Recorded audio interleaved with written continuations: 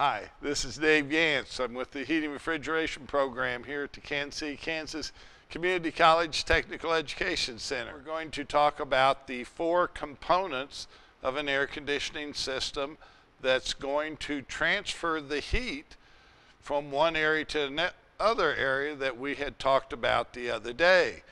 So here we have this would be a window air conditioner. And the 4 components of every air conditioner system are an evaporator, a condenser, the compressor, and a metering device. So let's take a look at those 4 components.